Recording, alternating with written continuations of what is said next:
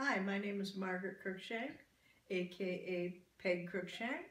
I'm here to tell you about my book, Fierce with Reality, an anthology of literature on aging, published earlier this year, 2017, by Hamilton Books. Hamilton is offering a 30% discount on this book until the end of 2017. The book is a collection of stories, poetry, short fiction, political analysis, personal narratives, and a section called Reflections, which is people's ideas about the meaning of old age, writers' thoughts about what it means to be old. The book came out originally as a master's thesis. Well, it wasn't published as a master's thesis, but it was started for a gerontology degree at San Francisco State University.